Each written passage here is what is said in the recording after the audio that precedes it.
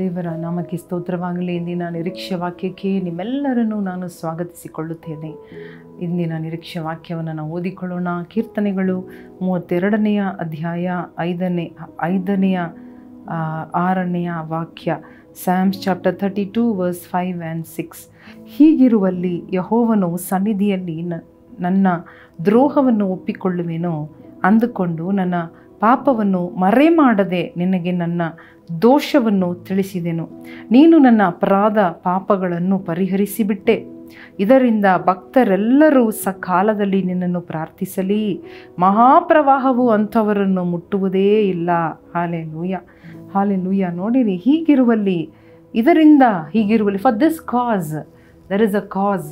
ನಾವು ಪ್ರಾರ್ಥನೆ ಮಾಡುವಾಗ, ನಾವು ಕಷ್ಟಪಡುವಾಗ, ನಾವೊಂದು ಯುದ್ಧದಲ್ಲಿ ನಿಲ್ಲುವುದಾದರೆ ಅಥವಾ ನಾವು ಎದುರು ನೋಡದ ಒಂದು ಸನ್ನಿವೇಶದಲ್ಲಿ ನಾವು ಹಾದು ಹೋಗುವಾಗ, ಅಲ್ಲಿ if god takes you to an unexpected place, unexpected situation, it can be a battle field, it can be any field, R it can be ಯಾವುದೇ ಒಂದು ಕಷ್ಟದ ಹಾದಿ, ನಷ್ಟದ ಹಾದಿಯಲ್ಲಿ ನಾವು ಹಾದು ಹೋಗುತ್ತಾ ಇದ್ದರೆ ಅದಕ್ಕೆ ಒಂದು ಕಾರಣವಿದೆ, ಅದಕ್ಕೆ ಒಂದು ಕಾಸ್, there is a cos, there is a reason.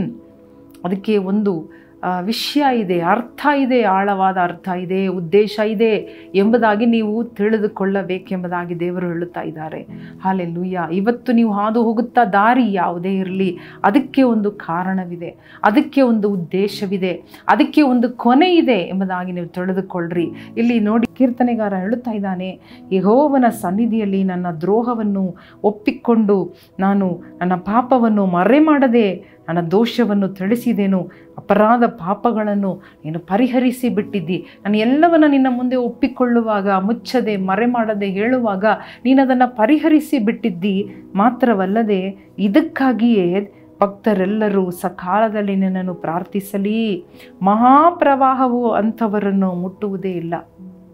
ಸಕಾಲದಲ್ಲಿ. ಹಲ್ಲೆಲೂಯಾ. ಭಕ್ತರು ದೇವರನ್ನ ಯಾಕೆ ಹುಡುಕ್ತಾರೆ? ಯಾಕೆ ಹುಡುಕಬೇಕು? ಅವರು ಹುಡುಕುವಾಗ, ಕೂಗುವಾಗ, ಪಶ್ಚಾತ್ತಾಪ ಪಡುವಾಗ, ಸಾಲಮೋನ್ ರಾಜ ಹೇಳಿದನು, ತನ್ನ ಆ ದೇವಾಲಯವನ್ನು, ದೇವರಿಗೆ ಆಲಯವನ್ನು ಕಟ್ಟಿ ಮುಗಿಸಿ ಪ್ರತಿಷ್ಠಿಸುವಾಗ ಅವನು ಮಾಡಿದ ಪ್ರಾರ್ಥನೆ, ದೇವರೇ, ನಿನ್ನ ಜನರು ನಿನಗೆ ದ್ರೋಹ ಮಾಡಿ, ಪಾಪ ಮಾಡಿ ದೂರವಾಗಿರುವಾಗ ನೀನು ಅವರನ್ನು ಮರೆತು ಬಿಟ್ಟಾಗ, ಶತ್ರುಗಳ ಕೈಯಲ್ಲಿ ಒಪ್ಪಿಸಿಕೊಡುವಾಗ, ಅವರು ಪಶ್ಚಾತ್ತಾಪಪಟ್ಟು ನಿನ್ನನ್ನು ಕೂಗಿಕೊಳ್ಳುವಾಗ ನೀನು ಅವರಿಗೆ ಓಗೊಡಬೇಕು, ಅವರಿಗೆ ಉತ್ತರ ಕೊಡಬೇಕು, ಅವರಿಗೆ ಬಿಡುಗಡೆ ಕೊಡಬೇಕು ದೇವರೆಂಬುದಾಗಿ ಸಾಲಮೋನ್ ದೇವರನ್ನ ನೋಡಿ ಪ್ರಾರ್ಥನೆ ಮಾಡಿದನು. ಹಲ್ಲೆಲೂಯಾ. ಪ್ರಾರ್ಥನೆಯಿಂದಲೇ ಆ ಪ್ರಾರ್ಥನೆಯನ್ನು ದೇವರು ಕೇಳಿದ್ದರು. ಆದ ಕಾರಣ ಎಲ್ಲಿಂದ, ಯಾವ ಗುಂಡಿಯಿಂದ ಪ್ರಾರ್ಥನೆ ಮಾಡುವಾಗ, ಹಲ್ಲೆಲೂಯಾ, ಯಾವ ಕಾಲದಲ್ಲಿ ಪ್ರಾರ್ಥನೆ ಮಾಡುವಾಗಲೂ ದೇವರು ಇಳಿದು ಬಂದು ಅವರ ಪಾಪಗಳನ್ನು ಕ್ಷಮಿಸುವ, ಪರಿಹರಿಸುವ ದೇವರಾಗಿ ಕಂಡು ಬಂದರು.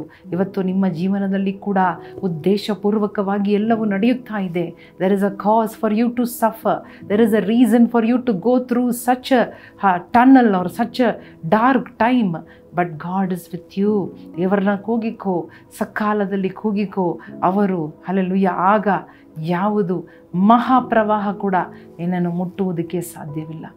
Hallelujah, hallelujah. If you know the reason, if you know there is a cause, there is a reason for God to lead you in such a way, ಆದ ಕಾರಣ ಕೂಗಿಕೋ.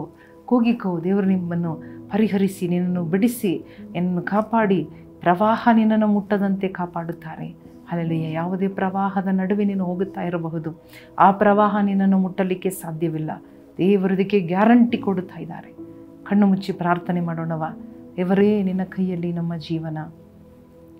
ತಪ್ಪು ಮಾಡಿದವರು ದೇವರನ್ನ ಕೂಗಿಕೊಳ್ಳುವಾಗ, ಒಪ್ಪಿಕೊಳ್ಳುವಾಗ, ಅರಿಕೆ ಮಾಡುವಾಗ ಖಂಡಿತ ದೇವರು ಅದರಿಂದ ಪರಿಹಾರ ಕೊಡುತ್ತಾರೆ, ಬಿಡುಗಡೆ ಕೊಡುತ್ತಾರೆ, ತಪ್ಪಿಸುತ್ತಾರೆ. ಮಹಾಪ್ರವಾಹದ ದಿನಗಳಲ್ಲಿ ದೇವರನ್ನ ಕೂಗಿಕೊಳ್ಳುವಾಗ, when there is a chance, when there is a opportunity, call upon God. Hallelujah. Don't say, hallelujah, ಯಾಕೆ, why I am suffering. Don't say, why God should love me, why God should test me, why God is sending me. David did not say that. Hallelujah. ತಂದೆ ದಾವೀದನ್ನ ಕರೆದು, ಹೋಗು, ಆ battle ಗ್ರೌಂಡ್ಗೆ ಹೋಗು, ಅಲ್ಲಿ ಯುದ್ಧ ಭೂಮಿಗೆ ಹೋಗು, ನಿನ್ನ ಅಣ್ಣನ ನೋಡ್ಕೊಂಡು ಬಾ ಅಂದಾಗ ಅವನು ಹೇಳಲಿಲ್ಲ, ಯಾಕೆ ನಮ್ಮಪ್ಪ ನನ್ನನ್ನು ಯುದ್ಧ ಭೂಮಿಗೆ ಕಳಿಸ್ತಾ ಇದ್ದಾರೆ, ಯಾಕೆ ನಾನು ಹೋಗಬೇಕು, ಯಾಕೆ ಎಂಬುದಾಗಿ ಅವನು ಕೇಳಲಿಲ್ಲ. ಅವನು ವಿಧೇಯನಾಗಿ ಹೋದಾಗ ಅಲ್ಲಿ ದೇವರ ಒಂದು ದೊಡ್ಡ ಕಾರ್ಯವನ್ನು ದೊಡ್ಡ ಅದ್ಭುತ, ದೊಡ್ಡ ಜಯವನ್ನು ಇಟ್ಟಿದ್ದರು. ಅದೇ ರೀತಿ ನಿನ್ನ ಜೀವನದಲ್ಲಿ ಕೂಡ ದೇವರು ಒಂದು ದೊಡ್ಡ ಜಯ, ದೊಡ್ಡ ಹೊಸ ಕಾರ್ಯವನ್ನು ಇಟ್ಟಿದ್ದಾರೆ. ಹಲ್ಲೆಲೂಯಾ. ವಿಧೇಯನಾಗು, ದೇವರಿಗೆ ಒಳಪಡು. ಜೀಸಸ್ ಮೈಟಿ ನೇಮ್, ಯೇಸುವಿನ ನಾಮದಲ್ಲಿ ಬೇಡಿಕೊಳ್ಳುತ್ತೇವೆ ನಮ್ಮ ತಂದೆಯೇ, ಆಮೇನ್. ಪ್ರಿಯ ಸಹೋದರ ಸಹೋದರಿಯರೇ, ನಮ್ಮ ಜೀವನದಲ್ಲಿ ಒಂದು ಉದ್ದೇಶ ಇಲ್ಲದೆ ಏನೂ ನಡೆಯೋಕ್ಕೆ, ದೇವರ ಅಪ್ಪಣೆ ಇಲ್ಲದೆ ಏನೂ ಸಂಭವಿಸುವುದಿಲ್ಲ. ದೇವರ ಅಪ್ಪಣೆ, ದೇವರ ಕಂಟ್ರೋಲ್ ಇಲ್ಲದೆ ಏನೂ ನಡೆಯುವುದಿಲ್ಲ. ದೇವರು ನಮ್ಮನ್ನು ಬಿಟ್ಟುಕೊಡುವ ದೇವರಲ್ಲ. ಹಲ್ಲೆಲೂಯಾ. ದೇವರು ನಮ್ಮನ್ನು ನಿಯಂತ್ರಿಸಿ ನಡೆಸುವ ದೇವರಾಗಿದ್ದಾರೆ. ಆದ ಕಾರಣ ದೇವರಿಗೆ ಒಳಪಟ್ಟಿರ್ರಿ. ನೀವು ನಿಮ್ಮ ಜೀವನದಲ್ಲಿ ನಡೆಯುವ ಎಲ್ಲವೂ ಒಂದು ಉದ್ದೇಶಪೂರ್ವಕವಾಗಿ ಅದು ಮುಗಿಯುತ್ತದೆ. ದೇವರು ನಿಮ್ಮನ್ನು ಆಶೀರ್ವದಿಸಲಿ. ಆಮೇನ್.